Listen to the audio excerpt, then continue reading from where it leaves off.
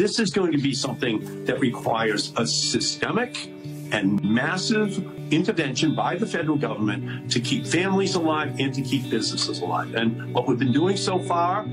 is insufficient to the magnitude of this problem, which is why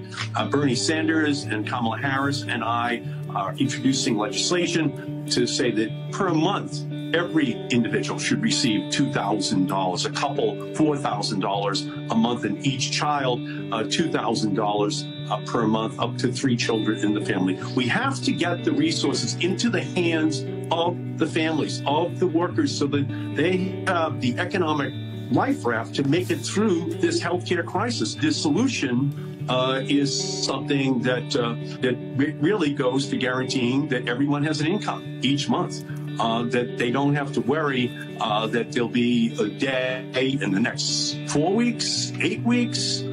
10 weeks, when it all runs out, when the federal government is not going to be there. So we might as well just start out where we're going to be forced to wind up anyway, which is to provide this assistance to Americans, to give it to them on a predictable basis, to do the moral thing, to do what is ultimately going to be best for our economy at the same time. And that's what we are proposing in terms of the aid that we're going to give to individuals all across our country until we come out on the other side of this crisis.